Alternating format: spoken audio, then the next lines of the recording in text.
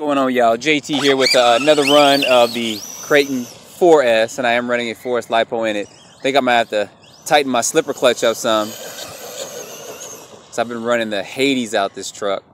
But I'm in a larger area where I can kind of open it up a little more. Show you guys how this thing performs out here.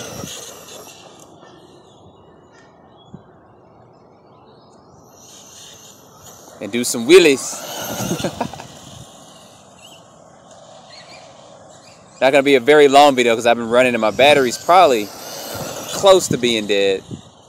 So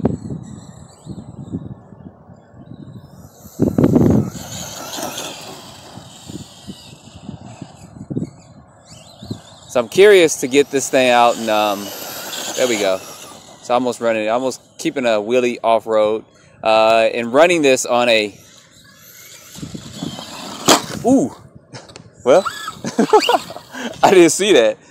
I thought I was gonna get up there, but I guess not. I hit that dead on. I was trying to basically keep going full speed, and I didn't pay attention to that down there. You guys see how that's about 2 or 3 inches off. So that even startled me. So anyway, what I was trying to say was I am looking forward to getting this out on Super Speed Saturdays to see what kind of speeds we get. Trying to watch that area too as I drive. But that survived a head-on collision, I believe. Let's make sure. Yeah, it's fine. Probably one of the things you guys may do for this once you get it is you may be getting a wider bumper for it. I'm pretty sure T-Bone Racing is looking at this thing right now, and they'll come out with some upgrades and updates for us. You know, they'll always come out with wheelie bars, and they also come out, they're good at doing front bumpers too. So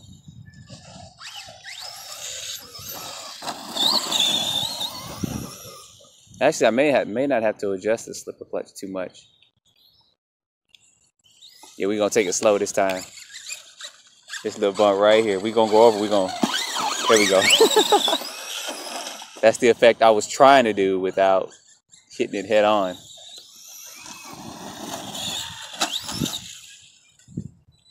All right, let's take it over here real quick. So as of right now, this is the closest I will get to a beach. So you guys can see how this performs. Okay, I keep hitting stuff now. I'm not trying to run into stuff. That's the funny part.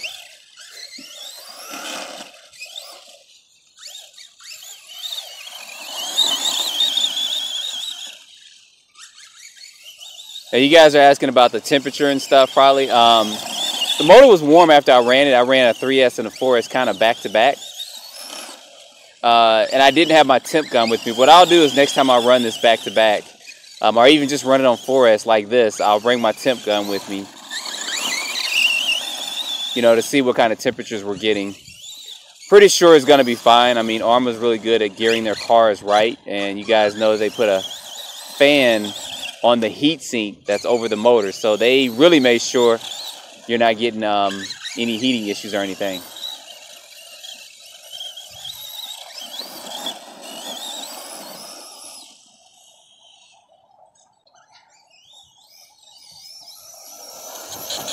Yeah, my battery's starting to dump, so I can see the performance dropping just a little bit.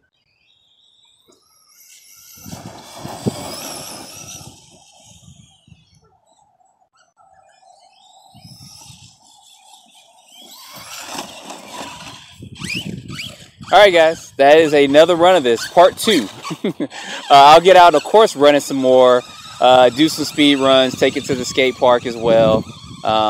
And show you guys what this thing can do and how well it jumps. We'll get some ramps out as well and get the truggy and stuff out and run it against that as well. So as always, don't forget to like, subscribe, and stay tuned for more videos. Thanks for watching.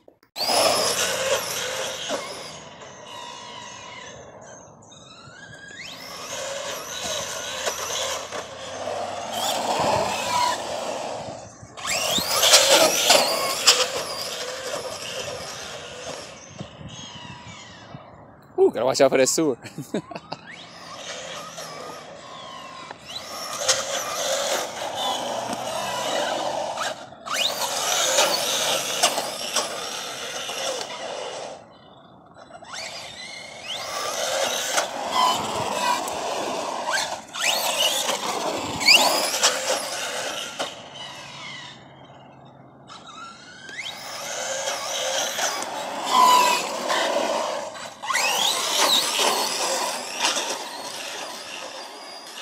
Trying to find that perfect balance in throttle control and doing a wheelie and riding it.